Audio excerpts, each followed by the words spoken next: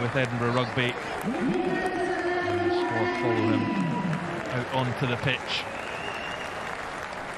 Rolling on is Venter. Bit more purpose to this attack from Edinburgh, and Immelman almost spotting a hole. McBurney has, and he's going to score the opening try of the game. The hooker goes under the posts. That was the ball back inside to Immelman, and then we said early on right away the space against Zebre is sometimes over the top of the ball. You can see how quickly the Zebre defence want to spread out, they want to fan out, cover the field, but McBurney spies it, and the quick placement and the quick pick-up, and he charges over and just all chip away at the confidence of Zebre. Now you've got a landing 5 metres out, you don't know what's coming. And 15 of Edinburgh's 25 tries have originated from situations like this. The line out can be deadly. Charlie Shield directs a few more in there. McBurney might fancy himself for an early double in Parma, and the hooker trying to break off. Can he get it down? The question is asked, and it will be looked at. It's Edinburgh still going though, trying to get some forward momentum.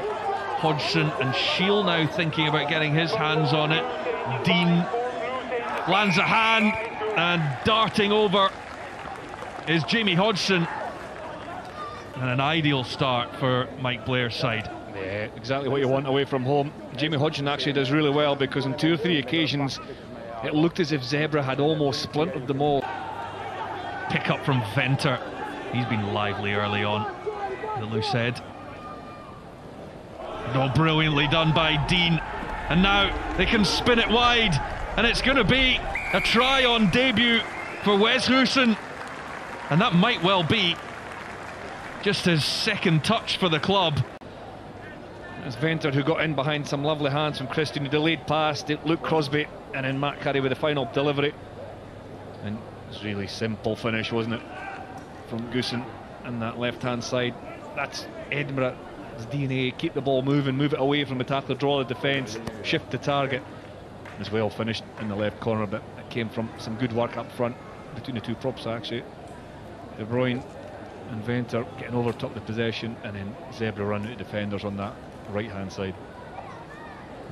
Wes Hussen, try scorer,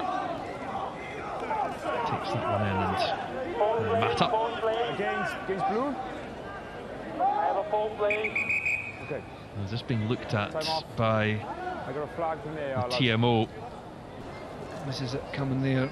Oh, it's directed Nick Henning's head, isn't it? And the ball's at the back of the MJ Pelser, the South African open side, to the head. The red card. Sees red, and his heart sank the minute that the referee came over and delivered the news. McBurney has it. If they can get this moving again, there's advantage coming. Dean and Hussen land their assistance, and McBurney drives over. A double for him, 4 for Edinburgh, well on their way to a 5-pointer in Italy. Excellent delivery from the line out from McBurney, well taken. Right at the end of the half, but likewise Edinburgh in defence. And Fusco does find Pierre Bruno. Might have a check. An unconvincing dot down from Bruno. Shield wants it quickly for the back line, and nicely just popped out from Van der Vaalt.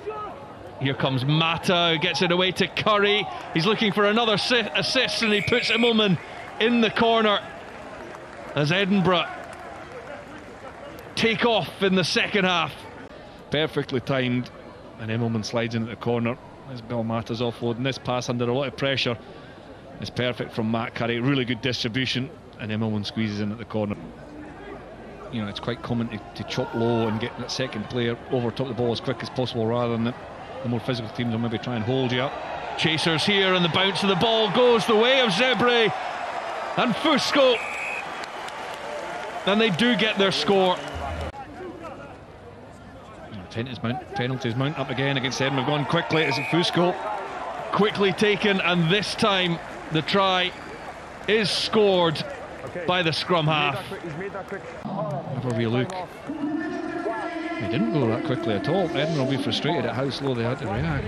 Luke Crosby looks as if he's struggling a little bit. Nick Hayden can't quite cover it. Andriani has had a very good second half for Zebre. He's just short. And going for the line is Rizzoli. Pretty good defence initially from Edinburgh. Zebre have to look after possession, and they do that, and they manage to get over Rizzoli. Mata now. He'd love to cap off a century of Edinburgh appearances with a try. Dean just delayed that beautifully to Savala, and going through is Matt Curry, who does add a bit of spice to Edinburgh's second half performance. Quick ball, they do exactly that here. Damon Hoyland did really well prior to this, finding space, and then the speed of the ball is completely different to what it's been of late. Great pass from Chris Dean, a lovely delay from Charlie Savala under pressure, and Matt Curry, who's provided a couple of scoring passes this afternoon, gets his try, working hard off the ball, coming from in behind the ball carrier.